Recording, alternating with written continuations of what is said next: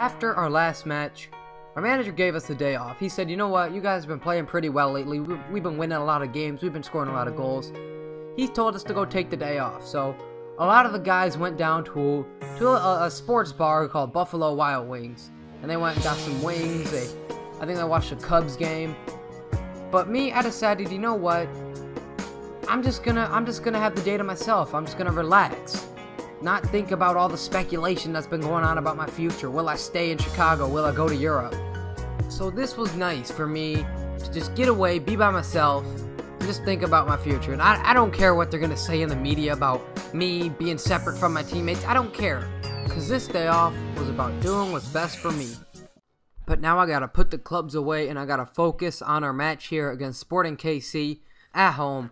Sporting KC is at the top of the Eastern Conference right now. So 3 points today would do wonders for us. As you can see, we're sitting in 5th, which is in a playoff spot. As always, we get the first chance of the game, and it's a beautiful passing move from us. Nyasi finds me. I find Koisis. Koisis hits it back to me. I'm going to find McGee. Mike McGee on the ball. Sends it through ball. It's there. He shoots it. Saved by the keeper, and I could not get there for the rebound. And the second shot just goes straight into Matt Beasler. And let me tell you, this was the most boring game ever. I swear to God. Like, I'm a spoiler right now. I don't even care. It ended 0-0, right? This was about the only good chance of the whole game. It ended 0-0. See, there's halftime. And literally, this is the only highlight from that second half. I watched the whole second half over again. This is the only highlight. Check this right here. This is 62 minutes in. They've had 71% possession and only 3 shots and 2 on target. Anyways, that would be full time in the most boring game I've ever been a part of. I come out of there with a 5.7, and I got 0 shots.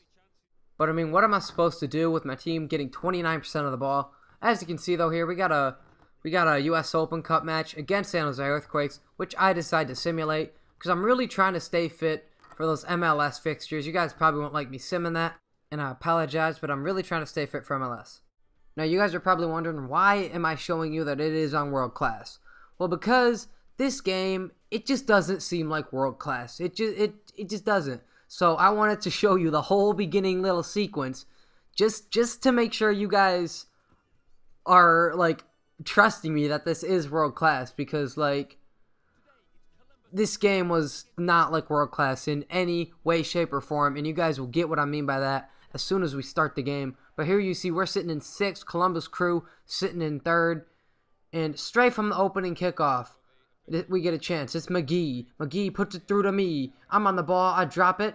There for Koisis. Koisis, he sees McGee. He gives it to McGee. McGee shoots. And McGee puts it into the back of the net. And this is what I mean when I say it doesn't look like world class. I think what the thing that happened was we just came up against a very weak Columbus Crew team. I think like all Columbus Crew center backs, other players for that matter, are like 60 rated, including their goalkeeper, because this game was just too easy. I mean, look at this. I just dribbled through everybody. I take it into the area. I smack it. It's saved by the keeper. McGee smacks it. Straight into the keeper again. And they will get a chance here. It's Koisis. And you know what? I honestly think Larancevic decides, I don't score very much, so I'm going to pop one into my own net. I mean, it's understandable. He only gets 1 touch, and it's an awkward ball for him to deal with. But if you're only about to get 1 touch, just boot that thing away.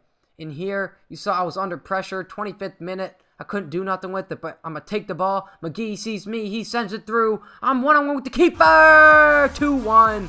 And that is, I believe, my 8th goal of the season. Yeah, it's my 8th goal of the season. And I'm just wrecking this year. If I'm not catching some big clubs in Europe attention, I don't know what will, because I've been scoring goals for fun. And here is another example of just bad Columbus Crew. I'm going to take it off him straight from the kickoff. A bad touch from the center back. And I'm going to pop this one into the back of the net as well. It's 3-1 in the 28th minute. I've already got a brace.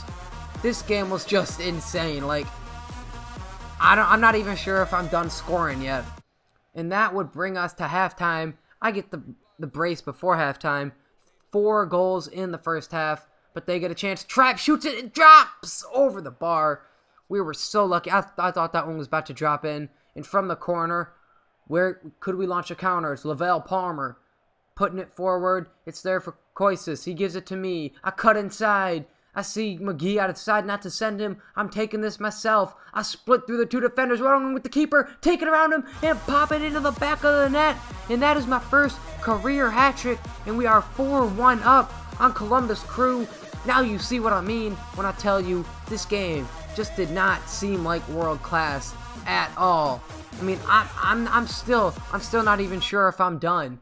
68th minute, we're going to get another chance. I'm going to play it up for Ameriqua. I make a wonderful run. Ameriqua puts a wonderful ball through. I'm one-on-one with the keeper again, and I'm going to put it away again. 5-1 in the 69th minute. I've got 4 goals in the game.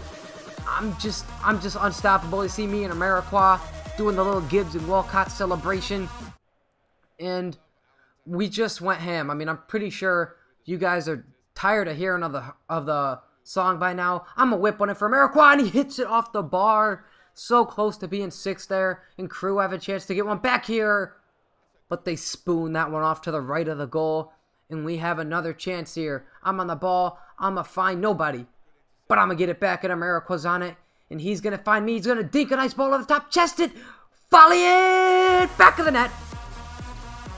6-1, 5th goal of the game. I don't even know how to describe this game. Like, I didn't know what was happening when I was playing it. Like, I was wondering if I, like, accidentally changed the difficulty to professional, or even, like, semi-pro. This was just way too easy. The Columbus Crew defense were just so bad. And here, can we launch another attack? Surely I can't make it 7. Ameriqua sees me through. I get a touch. I shoot it! Saved by the keeper, and it's about to get cleared. But Crew have a chance here to pull one back. Jimenez finds it through to Trapp, and Trapp makes it 6-2. Pretty much just a consolation goal for them. But I mean, it's nice getting a break from the goal music every once in a while, isn't it? 90th minute here. We're going to get another chance. I'm going to get fouled about 25 yards out. Ameriqua to the free kick. He hits it off the stanchion. Bounce before the goal. No chance of going in anyways. And off the goal kick, the referee would blow his whistle for full time. What a game.